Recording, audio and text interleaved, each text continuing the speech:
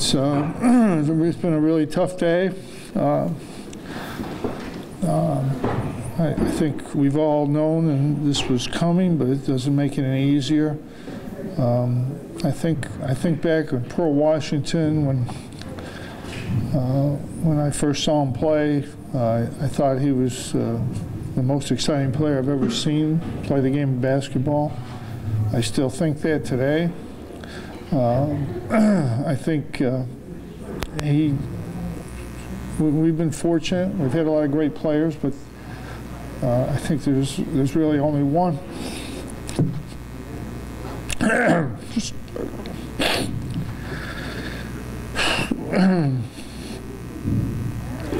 There's just only one guy like him.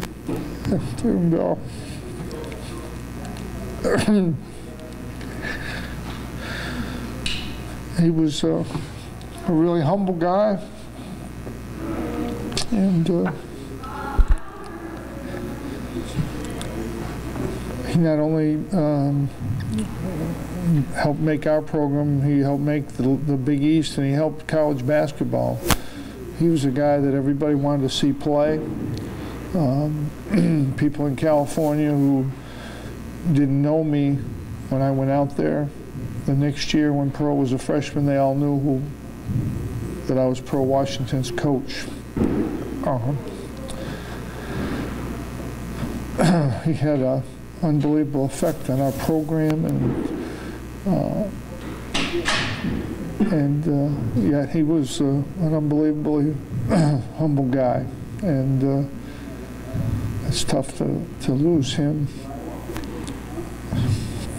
so soon.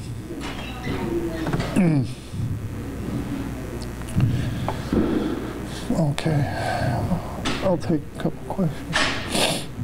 What was the last time you were at Pearl? What was that like for you?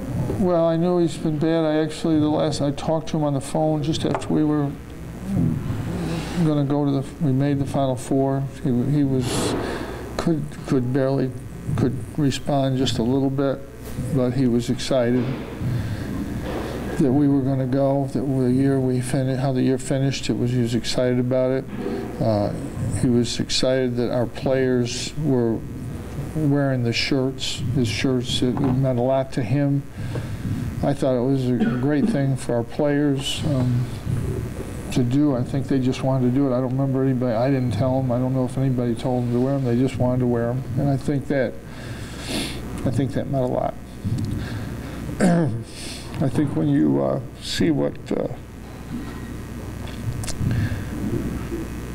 guys like Chris Mullen and Patrick say about him, I think it says a lot about him.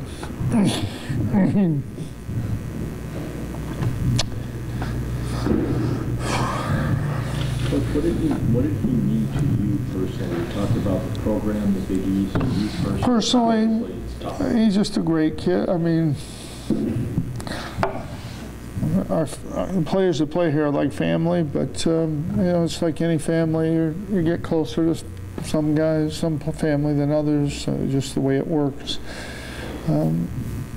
He was just, you know, he just always it was never about Pearl. It was never about what he did or didn't do. He just a unique player, but really a unique person. And I just think that we were lucky to have him. I was just very lucky to have him, coach him. You mentioned how great of a person he is. How much did that enhance the legacy of this amazing player? Well, you know, to me, it's what you are. You know, that's what's important. And we've had a lot of great people, a lot of great players, great people. And Pearl is, you know, just he's just unique. Really, there aren't. It's a word I don't like to use. Yeah, he's a unique player. He brought something to people. People wanted to watch him. You know, the dome was relatively new, and I don't know the numbers, but when Pearl came, the numbers changed, and people wanted to come to see him play. I mean, they wanted to come to see Syracuse, but they wanted to come to see Pearl Washington. My two sons and I stay up at night till 10:30 at night, many nights, to watch Steph Curry play, because he's just not a player. He's different. He's exciting. People tell me all the time that's what they stayed up to watch Pearl Washington, and they made a point to watch Pearl Washington play. I've had great players, Tim Hardaway for one, come up to me and says, you know, I learned my move crossover watching Pearl. That's where I got it.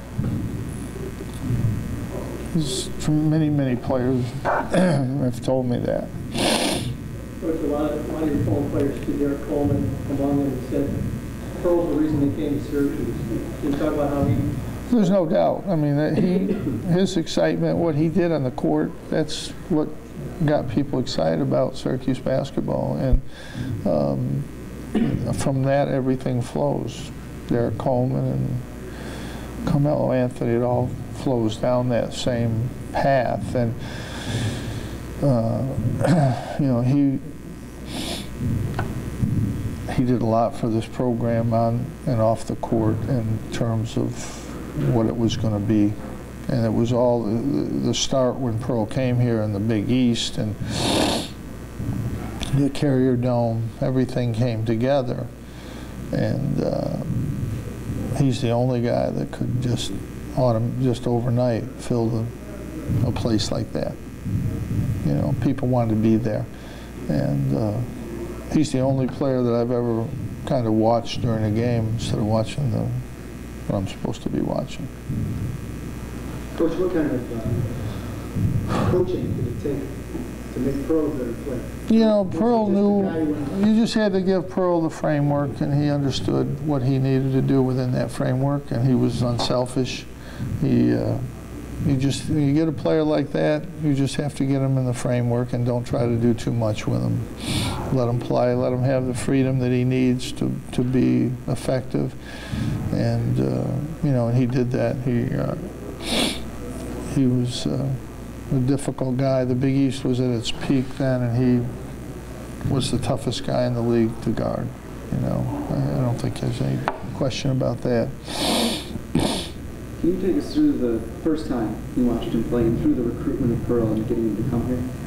Well, the first time I saw him was in the Wheelchair Classic in Brooklyn. I got there at 7 o'clock for a 9 o'clock game. He was going to play about 9 o'clock, I think. There were people there at 4 o'clock in the afternoon. It was, you know, he was young. He was a sophomore going into his junior year, and the seniors play. You know, they have one sophomore or two sophomores play for each borough. People were standing there for hours. When he came out, the place was electric. It was electric. He just everybody standing, nobody sitting in the building. And the first time I saw him, I think he had 46. He just, against seniors, he just destroyed everybody. He's just that kind of player. And I haven't seen anything like that before or since. Jerry, how did it make you feel that maybe some of the younger guys on this year's team really took to those T-shirts and took to kind of honoring him, even though they may only know him? I thought it was great for the players. Like I said, I just saw them wear them. I didn't even know how they got them or what they were thinking, or if somebody. I never told them to wear them. They just wore them and they kept wearing them. And I think people know the legend. There aren't really many legends. I'm thinking of backward by his humility, a lot of people talk about that, and you expect the New York City point guard to be brash. Yeah, he was just completely different off the court. I don't think people understood that for a while. You know, he never was about that. You know, it was never about that. He was as humble as anybody I've ever known. Anybody. He's one of a kind. We're fortunate that we had him here.